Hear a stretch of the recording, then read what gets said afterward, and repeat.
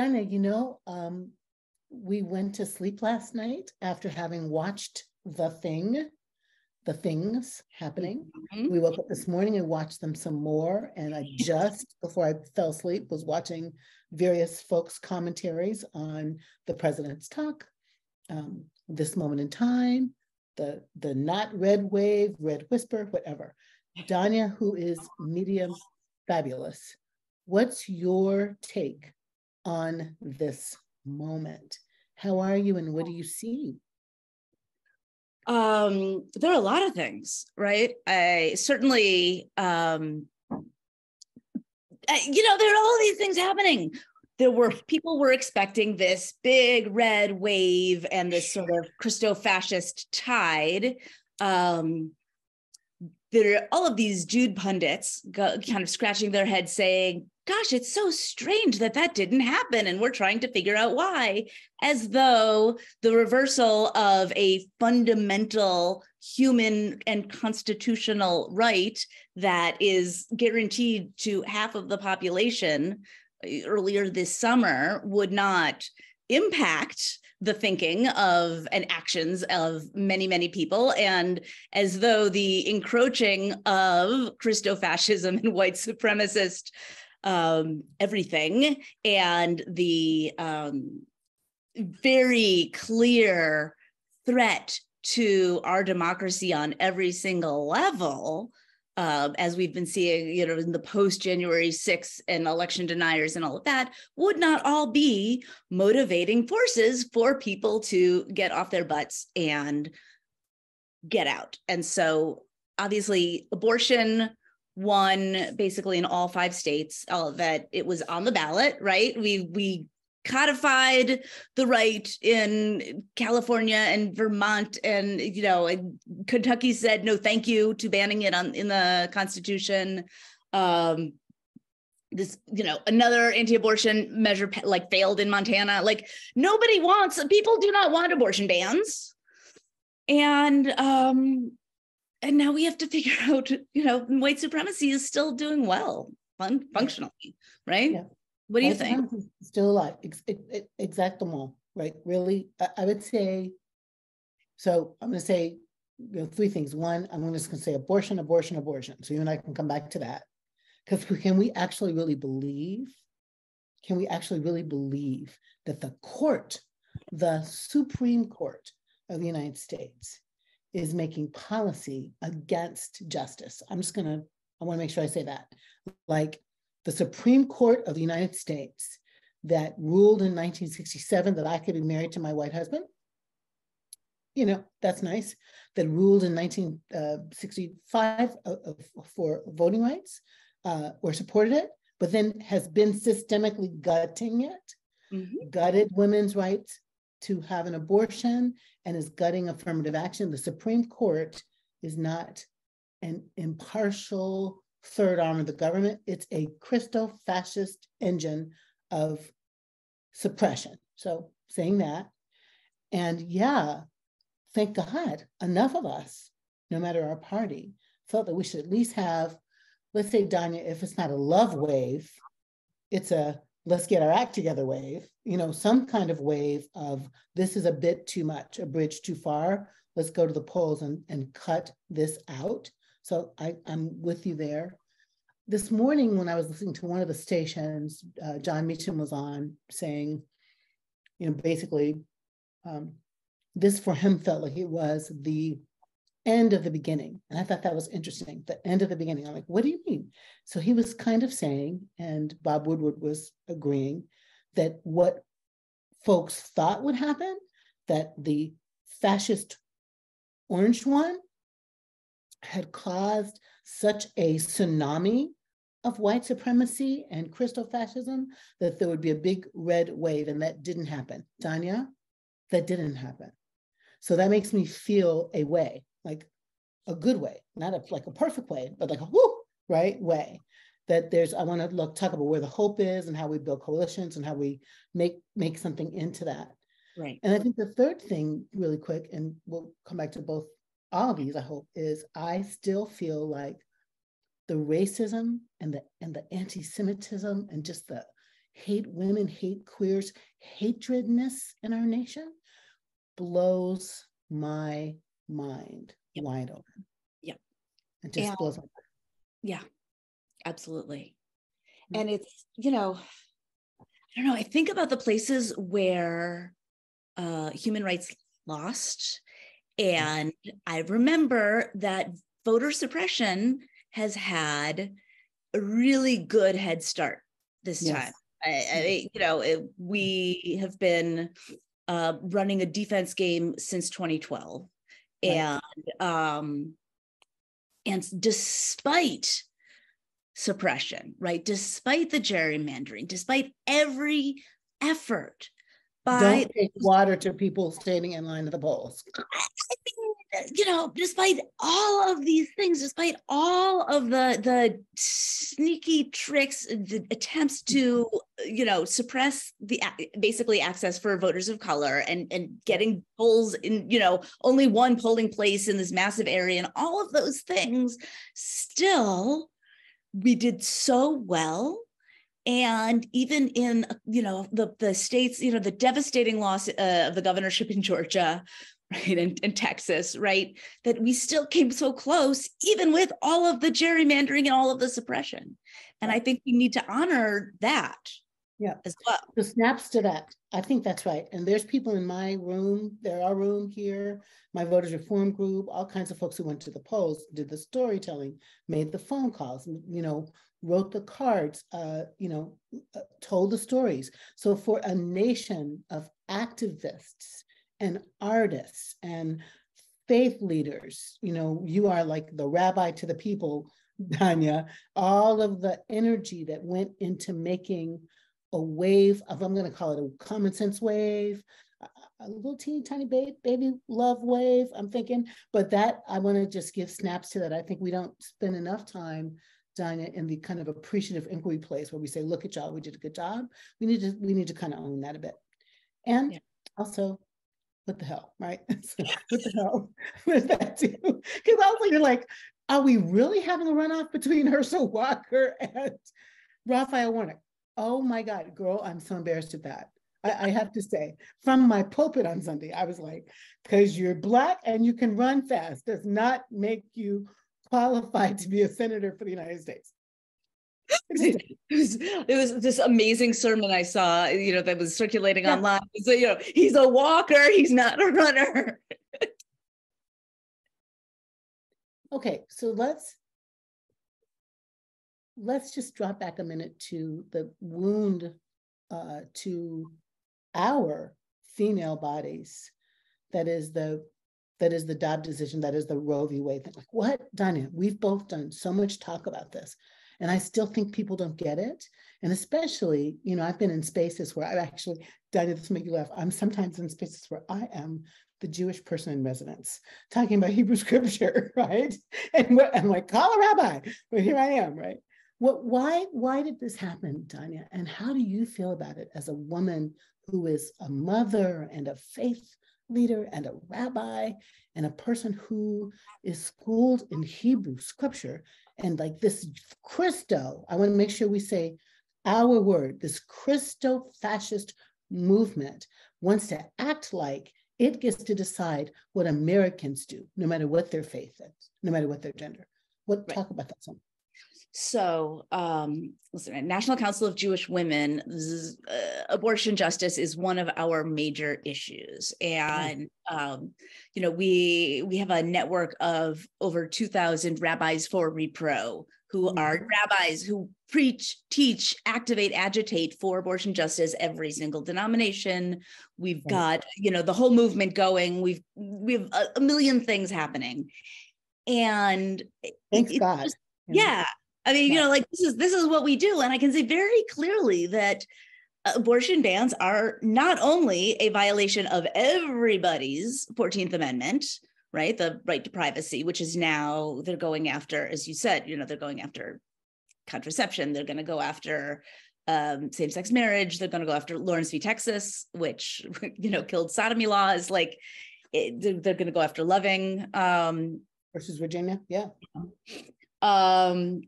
But it is also a violation of the First Amendment. right? Because when you make one religion's idea about when life begins into policy, that is, and I can do the whole scriptural song and dance about Judaism and show you where in the Torah and how we read and doesn't matter. We think about things differently. But when we enshrine one theological perspective into law and impose it on other people, it's a violation of church and state. So there is that, but functionally, that's the intellectual piece for me. The deep piece is that abortion bans are part of white supremacy. They always have been. Yes. The 14th Amendment was it was a Reconstructionist amendment that was in part about giving Black families autonomy, right, and agency. And then, the anti-abortion movement started and really got kickstarted after they lost school segregation. And who is harmed most are, in addition to, it's Black and brown communities, it's people struggling financially, it's immigrants, it's trans men and non-binary people who are 4 times more likely to have difficulty accessing abortion care, by the way.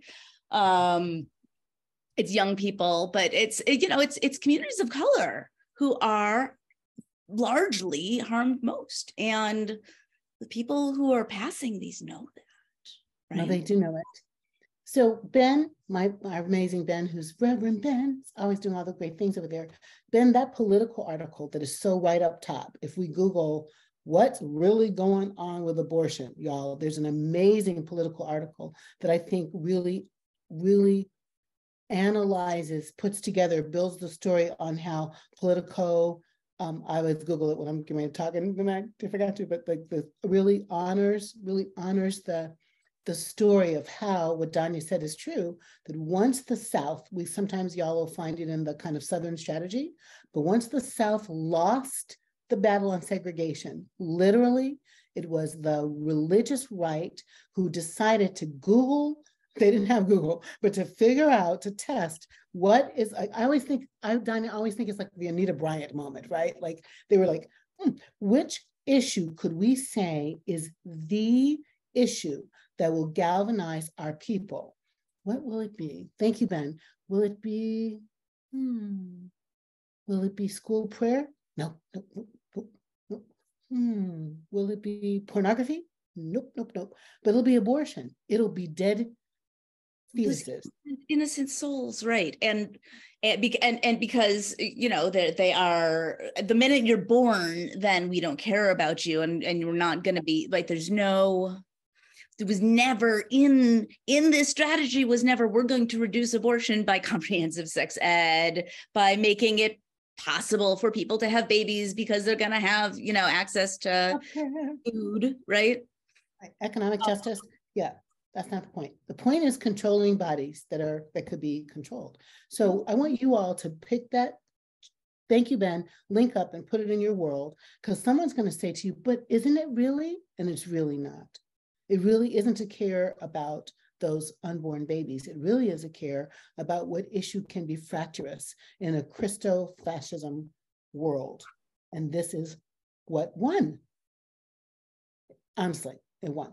So, Danya, Christo-fascism. Let's you and I talk about the unholy alliance between white supremacy and the Christian church. Like, let's just jump all in it with all 4 of our feet and our 4 hands and arms. Let's talk about that together. And I'm going to just go first to say, as a Christian pastor, I own this word and I own this issue, just so everybody knows. You'll notice that I'm not white, but I will claim that the Christian church has been fascist since Constantine decides to make Christianity the state religion of the empire. When the Judean from Palestine, let's just go Judean from Nazareth in Galilee. We don't know what that country was called then, but that man, Jesus, Yeshua, That guy, when he was doing a movement, not trying to make a new religion, and he was not a Christian, boop, period, boop, boop, boop, was not. But when he was just trying to reform this space in a, let's say, time of oppression, a time of outsiderness, in a time of empire, doing what Danya and I do, preaching, teaching, like, let's think about it this way. And here comes this movement, and the empire decides to hijack it. That's fascism. That's what happens. When we, is it really fascism movement? Yes, it is. When we, the church, decides to bip, bip, bip across Europe and squash anybody who isn't a Christian, torture them. Have you been to those old churches in Europe? They take you on the tour. Down here is where we tortured the Muslims. That's fascism. When we decide that we do not, and we just we can't abide people who are not Aryan, we're going to kill them. That is fascism. When we have a Holocaust, when we decide that we are a primarily Black nation, but the 5 white people get to run it and have apartheid, that's fascism. When we decide to have Jim Crow in this country, that's fascism. When white people take their little babies out on the field and watch the Black people get pulled apart because they are Black and did something, I don't know, whatever, had sex or breathed, whatever, that's fascism. So Christo-fascism is not new. It is how this nation was built. Anybody want to say amen to that? Amen. Okay. Thank you. Thank you. Thank you. Yeah. So Danya, talk about how that feels from your place in the world. I can't even imagine, but let's try. I just, as a Jew, it means so much to me to have the reality and the history that I know sort of named and validated. There's often this kind of gaslighting conversation that I have where there are often many white Christians want to be like, well, they're not real Christians. And I'm like, well, were the people who kicked my family out of Germany, were they real Christians? What about the Crusaders who who destroyed entire towns and raped our people? And we decided we'd rather commit suicide than meet the Crusaders when they came. Were they real Christians? What about the Inquisition? Were they real Christians? And it's like, every tradition. Listen, a bunch of Jews just elected Jewish fascists, in Israel, and I cannot say they're not real Jews. I have to grapple with the fact that somehow those people read the same books that I read and have come up with horrific, racist, disgusting conclusions that I do not condone, cannot abide, right? But to try to just the naming and the owning of the truth just feels like, it's a validation that I almost never get, and I'm really grateful. So thank you. And it's been, and it's been at the root of our country since the land and genocide and enslavement that characterized its founding, right? That's exactly right. That's right. And so when any of us say, this is not who we are, this is precisely who we are. The landed gentry got pissed at the monarch, decided to get on boats, come across the world, quote, discover some stuff that already existed, that already had people on it, and discovered it, blessed by papal bulls where the Pope was like, go, go, go, find some heathens, take the land, right? That is fascism. That is the beginning of our country. When Thomas Jefferson was writing notes on the state of Virginia and telling France, please come, you will live it here. The Negroes are not as smart as we are. They're not as cute as we are. Their grief is transient. They don't really feel things. Their lovemaking is actually more like writing like animals. It's not really lovemaking. They don't know ardor. And by the way, just like dogs and cats, we get to say, are they beautiful or not? We get to say that about Black people too. This is Jefferson. This is it. This is how it was. And so let's not pretend. So Danya, now I'm Black, I'm saying that. I'm a Christian pastor saying that. They are Christian, we are Christian. It is our problem. We did it. How does it work on your side of the world? Like, where does it break your soul? Like, because it does break a soul, Beyonce. Like, talk about that. This is crazy town.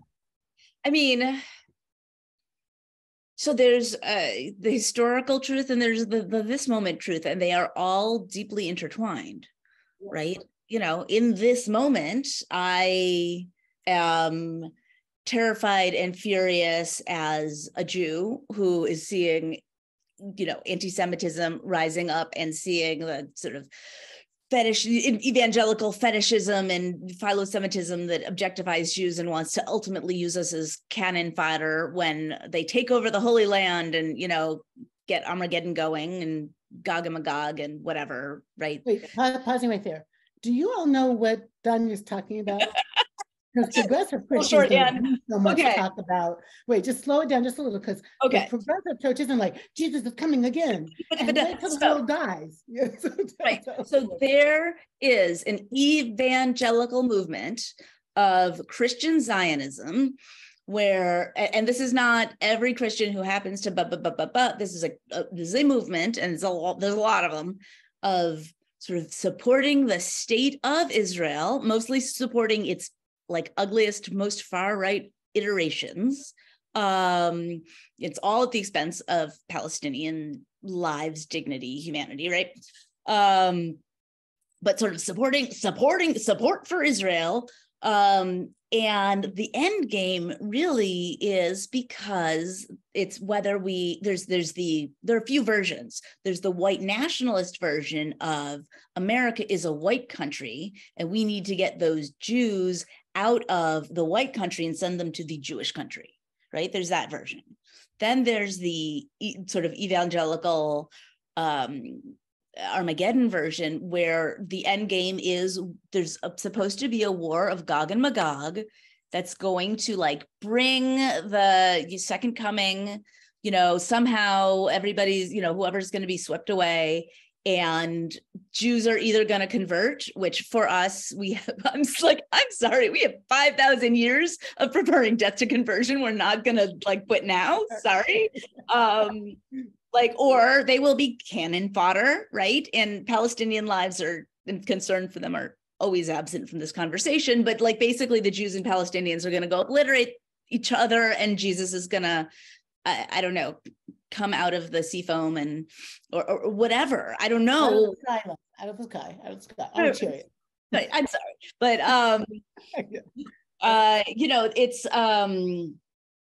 it's just always very so cartoonish how it's described, right? It's but anyway, it's there's this fetishization of Jewishness, both as a supersessionist thing, right? That is the old covenant, but it's ours now. You guys don't matter anymore, but right? And that's, you see them taking over Jewish ritual objects, blowing the shofar, wearing prayer shawl, there's that thing. You mean at the Capitol on January 6th, like that? Yeah, and you'll see them in the Republican convention. There's always a dude with a shofar now, and that's called "You guys don't matter. This stuff is ours now." And we also taking over the Passover seders. Christian seders are never mind that Jesus never celebrated a seder. That was a post-temple thing. But this sort of taking over the land of Israel is part of this political endgame. And it's scary. So there's that, there's all of that. Yeah. And then there's the thing about me as a person, for me personally, as a person with a uterus, I'm sort of done with mine. So I don't it's not that for me personally, but as a human, but it's more as a human being, I am seeing, it's Jews are at risk. Every person of color is at risk. Everybody who is undocumented is at risk. Every trans person, every trans kid is at risk, right? Every queer person is at risk. I'm queer, whatever. But they are this wave is coming for all of us. Everybody. They're coming for all of us, and we all have to be together in solidarity, or bust, basically. Danya, that's just it in a nutshell. That's it in a nutshell. You're singing my hymn right there. You're doing my Haggadah. You're doing my teaching. That's my Haruta. This is it. This is how it is, y'all. And this is how it is. And there's not enough Christians who sort of, yes, we are nauseated, Carla. There's not enough Christian pastors there's not enough Christian pastors naming the ridiculousness of this story and the danger of this story. You know, when I was a younger, like when I was Ben's age, haha, Ben, when I was your age, you know, there was this whole, like, you know, all these books and movies and stuff about like, you know, you're going to be driving your car and there's going to be like a suddenly, and like all the people are going to get swept away to the, you know, to the rapture. All the good people, the bad people will just, you know, be left here, you know, getting hit by the cars that the good people left driving on the road. And the story embedded in that, and I am making fun of it because it should be made fun of, because there's one thing if you read Revelation as a metaphor and try to figure out what this is about, but it's another thing if you make your whole faith life about some BS, you know, killing of people to make God's will happen, and there has to be a big drama, fire, terribleness, battle on Armageddon. What's that Hebrew? Armageddon means what? Yeah, it means Megiddo Mountain. I have been there. Yeah. It's a place. Right. Armageddon is not a thing. Megiddo is a place. It is Megiddo Mountain. I've been there. I bought a t-shirt for a friend who was like, you have to go there and get me a shirt. You know, they have to say it, Rabbi, because they don't believe me. Like Armageddon. Dun, dun, dun. And so like the big eruption of violence and crap that's supposed to happen because Israel, right? Israel's the place where the battle's going to happen. And then Jesus is going to come again with a sword and, you know, you better be ready. We used to sing gospel songs when I was a teenager. You better be ready. Are you ready? You better be ready. Redemption is nigh. All of this violence and chaos that somehow is supposed to be of God. So we created that God, y'all. That's not God. That's the God we create in our own violent image. And the danger is how many people don't have any critical distance from these stories, whose preachers keep preaching it and who are not that smart. And the people aren't smart enough to ask a question. So now Israel is a tool. Israel is a fetishized tool for the white supremacist, Christo-fascist endgame in which, now, Danya, you check me here because I say this and I hope I'm not being offensive, in which the white Christian fascists substitute themselves into the narrative of being chosen. They're chosen. They are the new Israel. You've heard that. They're chosen. They've been, quote, grafted in. It's their turn. They were destined to manifest their chosenness by going to other lands and conquering the infidel, which would have been my people, by the way, right? And so this is the story, y'all. How stupid is this? This is what it is. At the crux of our national disease is whiteness, right? White supremacy, white nationalist, white disease of conquering everyone because they're chosen to do so, to dominate the world. Okay, my friend Laura's like, okay, right? Now, Danya, your incredible book, right? How do we turn away from this? How do we as a people repent? And are there different repentance strategies for different people? And like, what's the connection between corporate and personal? Go, Danya. Tell me. Tell us. So right, you know, we are going to be, and this is the thing. If we don't do the work to face the original harms and go back to the root, we're there again and again, right? It just keeps replicating itself, right? We go from first contact to the Trail of Tears to Wounded Knee to DAPL, right? To the Dakota Access Pipeline. We go from enslavement to lynching to redlining to Jim Crow to voter suppression to mass incarceration, right? I mean, to George Floyd. Right. To George Floyd, right. And all of that. And right. And every other, every unarmed Black motorist who ever gets stopped, right? It's it replicates itself again and again unless we do the work to stop it. And we can only do that at the root. So, right. How do we do it? What's the root? Get the book, y'all. But she's going to tell you. So Unrepentance and Repair was written, it started out of Me Too.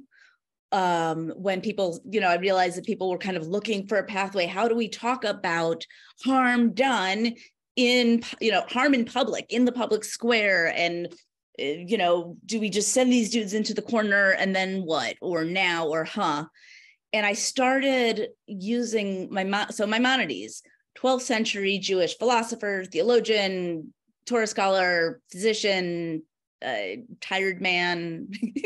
He's got this famous letter where he's like complaining to somebody. He's like, "You can't come visit. I'm too busy. Let me tell you about my day." And then it's like, so he's this brilliant masterwork where he takes a lot of earlier Jewish thinking and kind of rearranges it and puts it in a certain order, all over. Like the Mishnah Torah is that writ large, but that includes the laws of repentance, or Hilchot Tshuva. So Tshuva. Say that again, sweetie. So Tshuva is this word that we translate as repentance, but it isn't like the Christian idea of repentance has this like feel bad, feel sorry, if I understand correctly. Like in a lot of people's, at least like the lay education version, I have not from the like deep theological perspective, but like what a lot of people kind of walk away with. Feel guilty, feel ashamed, right? Yeah, as opposed to turning around, right? Right, and so tshuva means it literally means return, and so it's come back to your integrity, come back to who you're supposed to be, come back to your highest self, right? Come back to where you were supposed to be all along, and if this language resonates with you, like come back to God, right? Come back to connection. And to do things to get there. It's not about sitting there feeling bad. It's about doing stuff. And so then we get into what I read. When I read Maimonides, I see 5 steps in the repentance process, right? So now this is where I believe that these 5 steps can map onto interpersonal harm. They can map onto, like, if interpersonal harm is caused, like this is the way to clean up your mess. But also harm in the public square. Also, if a school causes harm, or a synagogue, or the Boy Scouts or whatever, right? Like how an organization can repair harm. And I really believe that this is the pathway for national repair. So step 1. Name the harm, own it, like very, very clearly, like here is what happened. We did the thing. Know what I meant. Know I'm really a good person, right? And so you have like somebody like Dan Harmon, the showrunner of Community, saying, well, I really couldn't have actually done all of this sexual harassment if I had actually respected women, right? You own it, really, like deeply.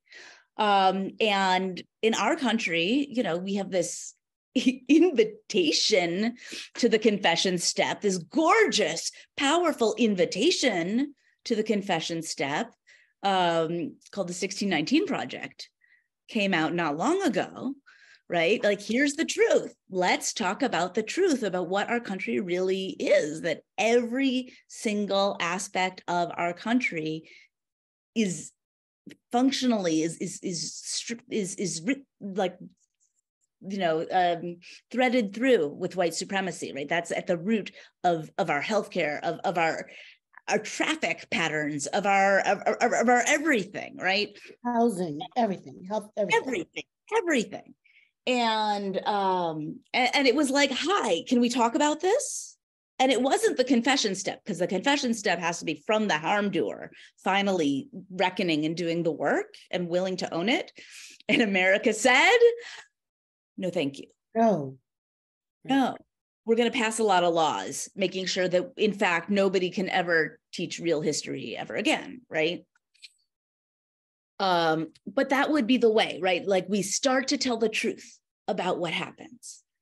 And then step 2 is you start to change, right? What needs to happen to become different?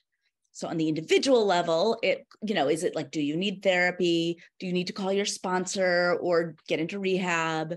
Do you need to ditch the friends that are the ones that are your springboard for acting horribly? Do you need to do some education? Like, do you need to get on that anti-racism learning track or start learning about trans liberation or whatever, right? If it's an institution, do your policies need to change so that it's impossible for HR to bury the next complaint, right? When people come and say this terrible thing happened, what needs to change? Like, do you need to fire your whole board? I do not know. But something needs to be different because you want to not do it again. And then you get to amends, right? So if the United States wants to actually deal with white supremacy, like starting to change, it's like, what are the laws? What are the policies? If we really want to change what's happening, how do we deal with the fact that all of these institutions and systems are, threaded with white supremacy? And how do we address that? Like, what are the legal and political systems that we can enact? And then there is amends. How do you close up that hole in the cosmos, right? And it's depends. You have to ask the person who was harmed, right? Is it money to them? Is it money to an organization? Are you donating time? Are you whatever? How do you know? You have to ask them, right? Because different harmed people need different things. And it's, again, they're a subject, not an object. You don't make amends at someone, but you need to offer reparations. Yeah. Right? You can't undo the thing that was done, but you can try to sew it up somehow. Right? And then the apology. That's so revolutionary. Tell me why the apology comes after. I think that's so important, but tell me why. Because if you do it at the very beginning, then you're still the harm doer, right? You're still basically the person who did the thing. And you don't totally get why everybody is so mad about it, or you get it and you don't really care because that person's needs weren't so important to you. And you haven't done the deep inner work to figure out why you were capable of hurting another person in that way, right? You haven't done the grappling, you haven't done the changing, and then you haven't done the thing of having to look somebody in the eyes and say, what do you need? And have to hear the answer and have to there's that level of you start to change and it's like, oh, and then you ask them what do you need? What would be appropriate amends? And they tell you, and it's like, oh, it's like the level of getting the seriousness of the thing that happened. And so by the time you get to step 4, it's like this contrite heart is actually wants to communicate that it feels sorrow, instead of like your publicist is writing something on the Notes app for Instagram, right? And then organically, naturally, of course, you get to step 5. Things are so different that you could not possibly do the thing again. And so the apology isn't I'm sorry, it's I'm transformed. Right. And it means so much to me that I feel so much regret about the fact that I hurt you in this way. And, you just need to know how horrible I feel, right? And I just wanted to tell you. I don't expect anything of you, but and forgiveness is a different track, right? In Judaism, there is the sentence, you need to forgive me so that my repentance work can be complete. It does not exist in Judaism. Totally, forgiveness, the person who is harmed has their process. The person who is the penitent has their process. Never the twain shall meet. I mean, you apologize to the person and maybe they forgive you, but they don't have to intersect at all.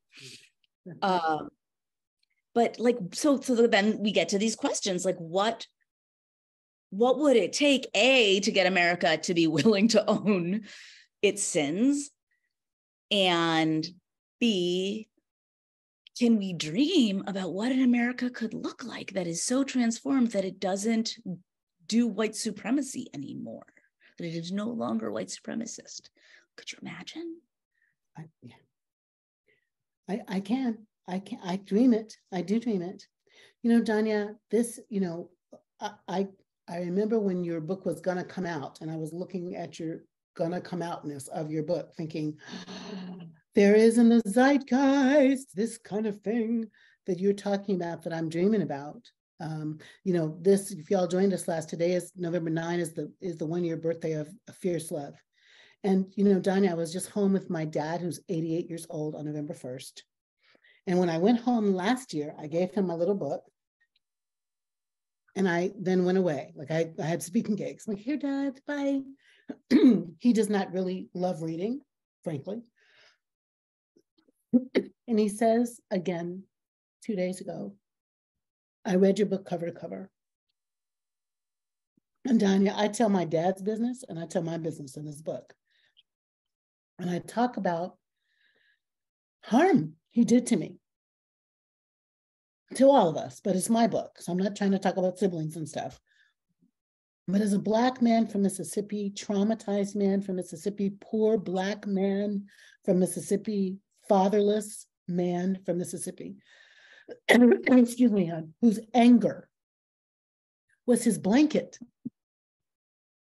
I am just going to wrap myself in my anger and protect myself in my comfy, snuggly, hoodie anger. Like here I am, right? He hurt us because hurt people hurt people. He hurt me because hurt people hurt people. And I was his precious, shiny, special, darling child. But he still hurt me if I disappointed him, right? He just hurt my feelings. He was mean, broke my soul some days. And I tell the story of the, 18th time that I confronted him, And it was after I graduated with my little Ph.D. and I was feeling all shiny and sparkly, and he was at my party and he was just stank. He was just stank. And he really hurt my feelings. And that was the day at 44, Danya, after other 18 tries, where I said, no, Daddy, this is not how we're going to do. And said, Black child raised with the yes sir, no sir, yes ma'am, no ma'am, we are not sassy. If you cannot be different, I can't do us. I can't, I won't. I will see you at your funeral. You won't know I'm there, but I'll be doing it because Mommy will ask me, and that's that. And Danya, that confrontation, that truth telling, that honest, radical, courageous shaking in my boots, truth telling changed my life,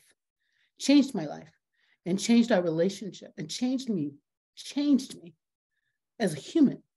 It's wow, and he made amends by deeply changing himself with me, he did. So I'm wanting to say, we don't get, your book is so powerful, and the truth sets us free. The truth of what whiteness does, the truth of what an angry Black dad can do, right? The truth of what Christianity has done, the truth of what sexism does, the truth of what white nationalist Christo-fascism does. We got to put the truth out so we can get this moving too, right? This process requires candor, and it does change things, and it's hard. It's hard. So maybe I just wanted to ask you, we know who reads your book. What's a formative story for you, Danya, that sort of goes, yeah, this is how I know this to be true? Can you tell us this is how I know it to be true type of story? About the work of repentance? So many. Or yelling at old Black men, whichever one you want to do. Yeah, no, I've got,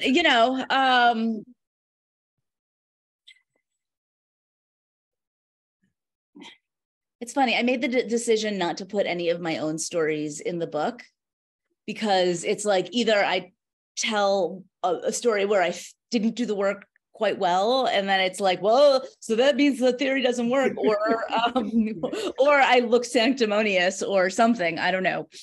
But this is a true thing that happened during the writing of the book. So Maimonides there's a line in Maimonides that says that if a person, so it is praiseworthy to do the confession in public normally, right? Because that's, you're asking for accountability from your community. It's an end to the gaslighting for the victim, right? It's whoever didn't believe the victim now will believe, right? Praiseworthy, but not required. But if the victim is dead, you are required to bring 10 people to the grave and to do your confession at the grave, and to ask forgiveness. And I kept circling around that passage while it was working. And it was like the very early days of the pandemic. And at some point I was like, oh God, I'm gonna have to do this, aren't I? Oh no. Oh no. And finally I sent the email, and I emailed 10 of my people who are Jewish and not related to me. So according to Jewish law, they are like kosher witnesses. Because I was like, I'm gonna do this correctly, right? And I was like, okay, well, we can't actually fly to New Jersey because we are all in the middle of a pandemic and it's not feasible. And I was having health issues anyway, and whatever. Zoom will work. Zoom is gonna count. And I sort of was like, okay, you guys, I have to do this thing. Okay, everybody was of course happy to show up. And we got on Zoom, and there was, a story that I had always held as my greatest regret and my greatest source of shame. And I told a few people over time, but it was still a secret. Like, it was still classified as a secret that I would share, but it's a secret. And I gathered my people and I told them about how when my mother was dying of cancer, when I was 20, she died like 4 days after my 21st birthday. So my mom, the cancer got really, I came home for winter break and it was like time to set up hospice. And my brother and I were running hospice. I was 20 and he was 24, and we were children and we didn't know what we were doing. And, my parents were divorced, and it was just us. And it was scary. And some nights when things went wrong with the medications or she was in pain and we didn't, it was like emergency calls to the emergency nurse, and what do we do? And all of that. And then there was a night that we had to call an ambulance. The emergency nurse said, call the ambulance, and we went and we took her to the hospital. And this is like terrifying, I could kind of describe like all of the things that happened, but it was a really scary night for all three of us, my brother and my mom and me. And then she got settled in her room, and it was New Year's Eve. And my brother and I had plans to go out, and, a friend of my mom was going to come over. And my mom looked at us and said, you should go out. And my greatest regret forever and ever is that I went and that I left her alone, scared after this horrible evening in this hospital room that night. And I carried that with me for decades. I'm 47 now.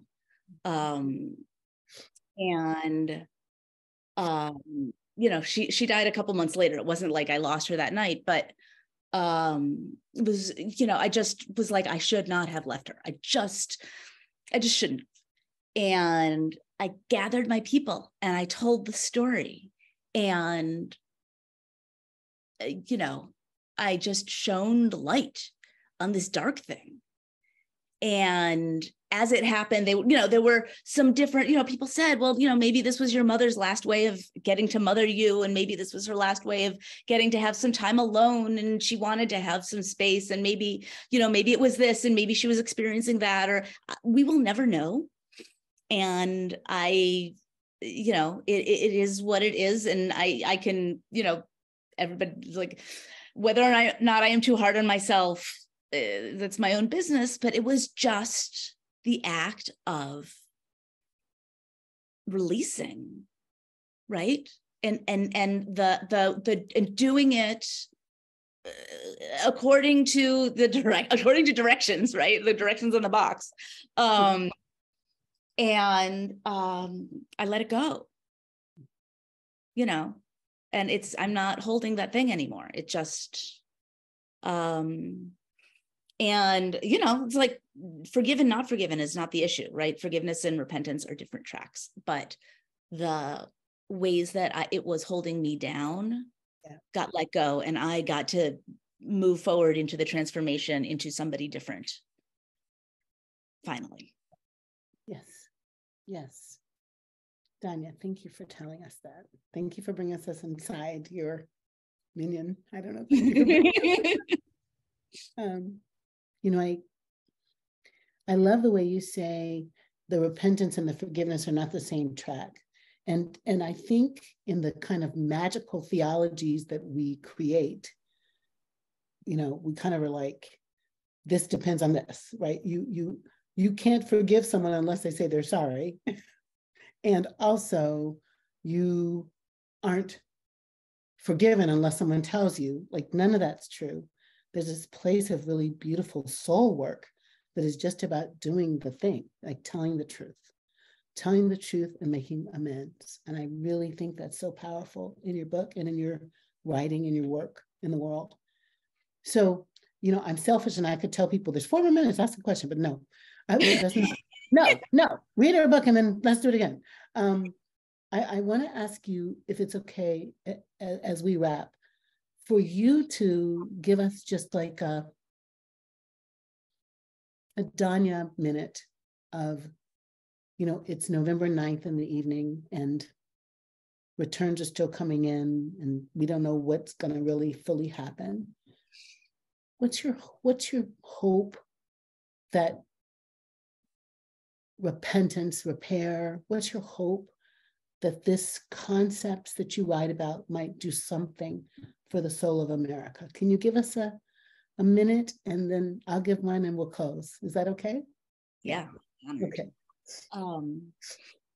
I wrote this book because I really believe with everything I have in these ideas, and I pray that more and more people will be willing to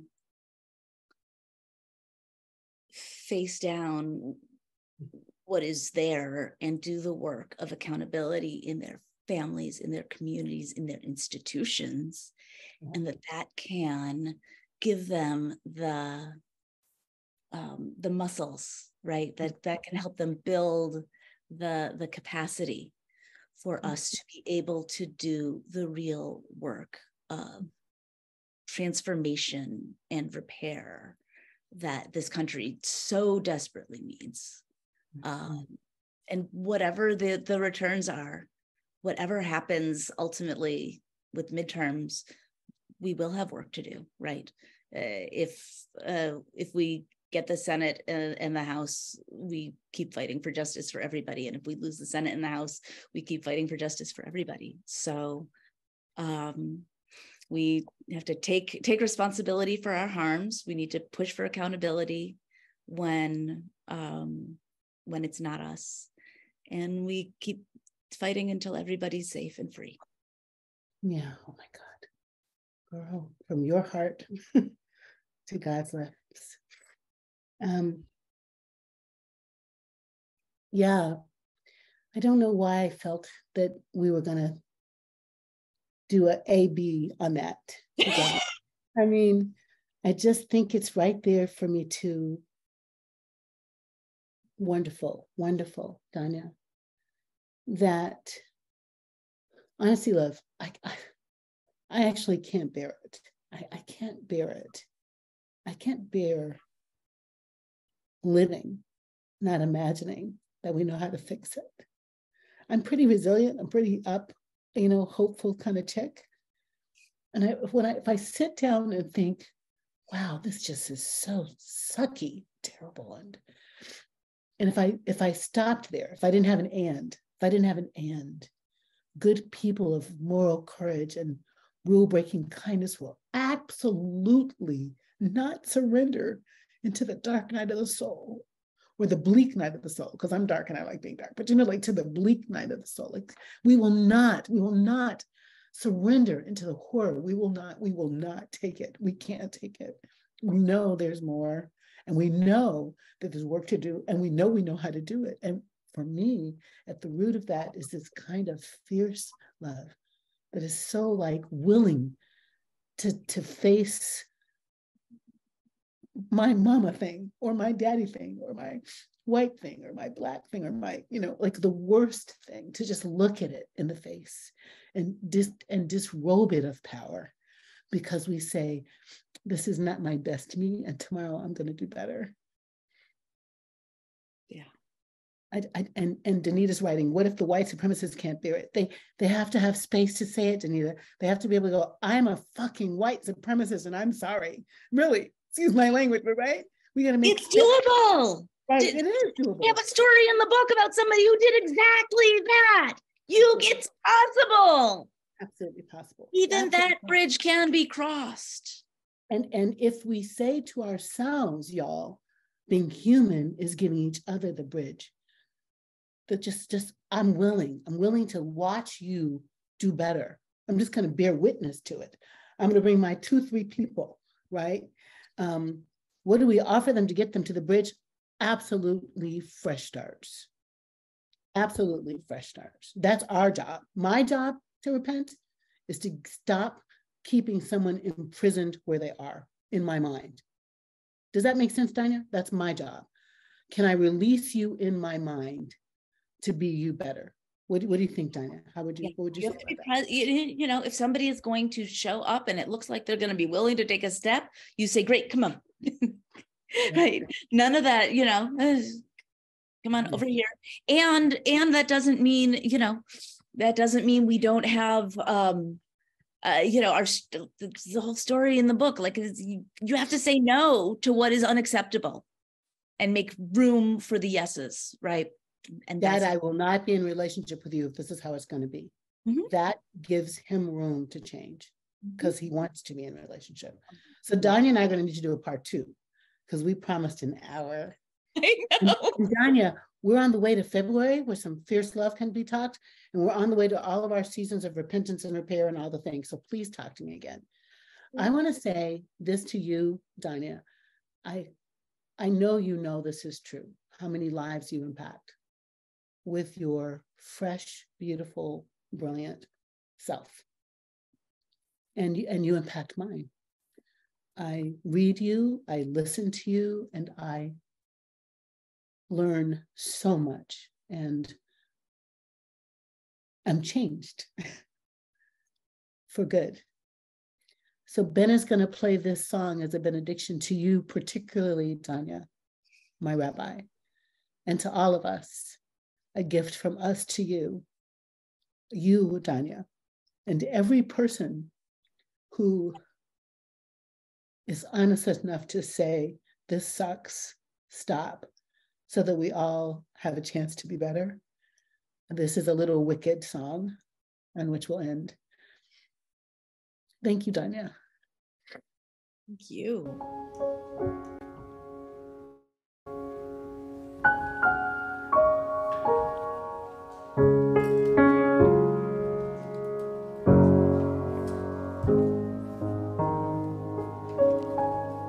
I've heard it said that people come into our lives for a reason, bringing something we must learn, and we are led to those that help us most to grow if we let them, and we help them in return. Well, I don't know if I believe that's true, but I know I'm who I am today because I know you. Like a comet pulled from orbit as it passes the sun, like a stream that meets a boulder halfway through the wood. Who can say if I've been changed for the better?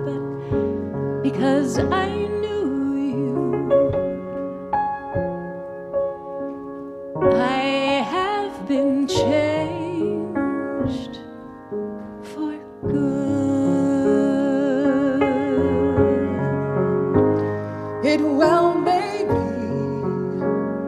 that we will never meet again in this lifetime. So let me say before we part, so much of me is made of what I've learned from you. You'll be with me like a handprint on my heart.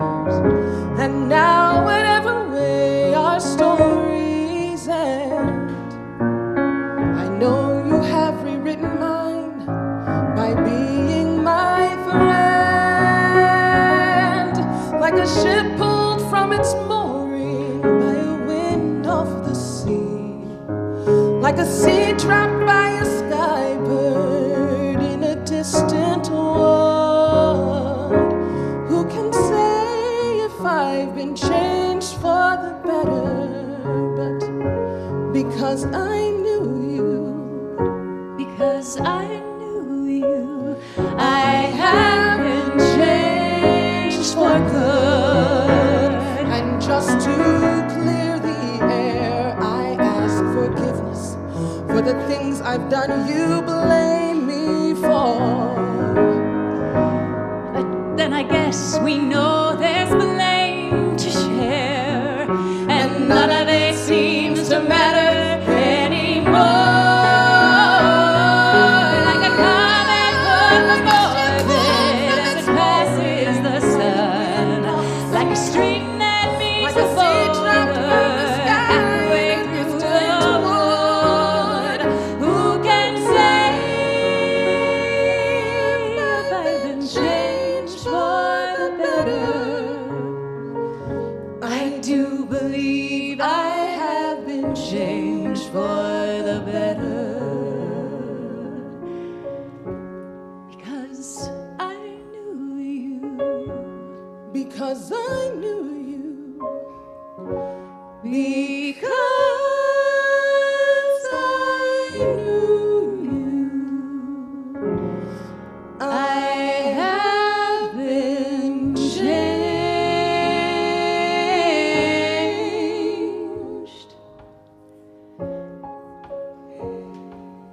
For good.